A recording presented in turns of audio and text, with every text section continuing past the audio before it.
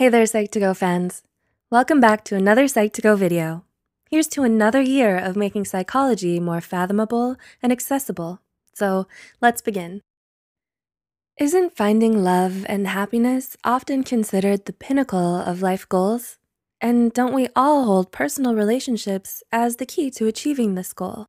In fact, research supports that the most important determinant for a person's happiness is the quality of their relationships. We spend years trying to figure out where our hearts belong, and when we finally know the answer, we sometimes can't help but run away in fear. To be emotionally vulnerable with someone isn't for the faint of heart. Having a fear of intimacy is perfectly understandable, especially if you have a history of failed relationships and emotionally distant or absentee parents. It leads us to pushing away those we love most, often without meaning to. We constantly doubt the stability and security of our relationships.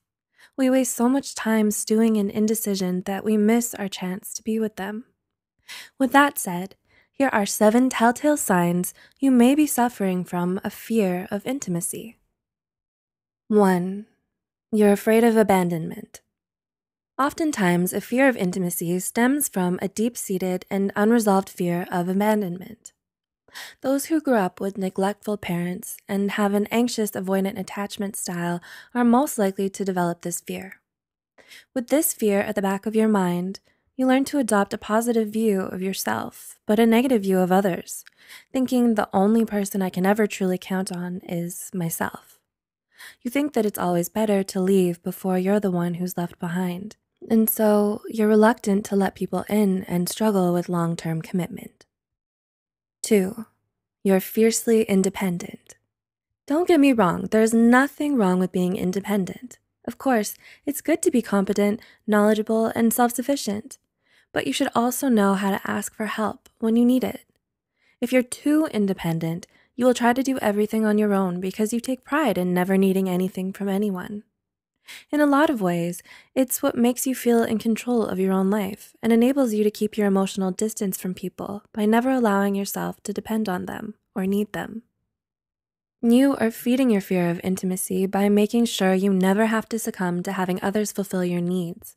Your independence gives you freedom by keeping everyone at arm's length. 3. You always fall for the wrong ones. Do you have a history of falling in love with all the wrong guys or girls? Do you find yourself attracted to people who are emotionally unavailable or distant in some way, or maybe abusive, rude, or unfaithful to you? Picking unhealthy partners is a common characteristic seen in those who have a fear of intimacy, because it allows them to avoid getting too close to a person or ever having a stable or secure future with them. You might find damaged, aloof, or complicated people more appealing because you want to avoid intimacy, and thus end up rejecting the ones who are actually more sincere to commit. 4. You tend to be flaky. Being flaky means to be inconsistent in our behavior towards others. So when people get too close to you, your first instinct is to push people away. Do you sometimes ghost your friends after spending a lot of quality time with them? Have you ever opened up to your partner about something deep and personal, but then stopped calling and talking to them for a few days? These behaviors show that having an honest emotional connection with someone scares you. So you try to keep your distance and stop yourself from getting too attached to them.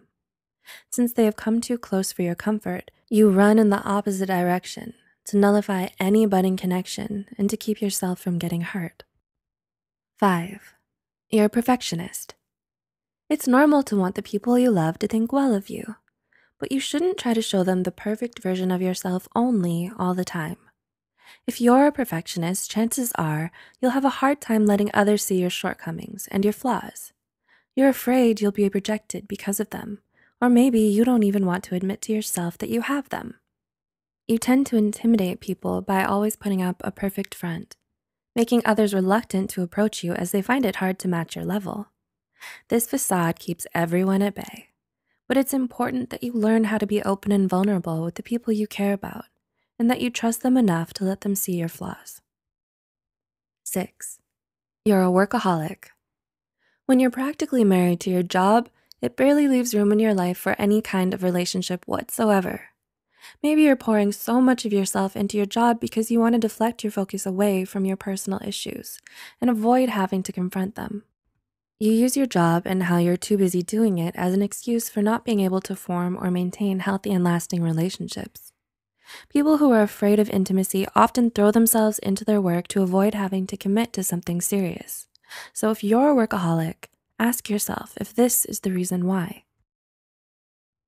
7. You sabotage your relationships.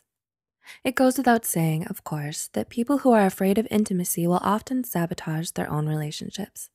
This is why having this kind of fear can be so destructive, because it robs you of the opportunity to have happy, stable, and functional relationships. You may be doing it unknowingly by failing to communicate well or not expressing your feelings to others, or you might be deliberately doing things you know could hurt or upset the ones you love. In fact, studies show that people who cheat on their partners often do so because they have a fear of intimacy. While it's easy to see why being afraid of intimacy and commitment can keep us from being happy, it's harder to change when we're already so set in our ways. Painful memories, messy breakups, and unhappy early childhood experiences can leave us with a lot of emotional baggage. We'll likely have to work through for years to come, but it doesn't always have to be that way. There's no need to let these negative experiences define you and keep haunting you for the rest of your life. With diligence and support, you have the power to overcome your fear of intimacy and commit to a healthy, emotionally fulfilling relationship. The first step, however, is to simply recognize the signs. Did you find yourself nodding along to any of these signs? If so, are you ready to commit to breaking the vicious cycle now that you realize how truly damaging it could be? Did these points clarify the reasons for your fear? Do let us know in the comments below, and don't forget to share with those who might benefit from this video. As always, thanks so much for watching.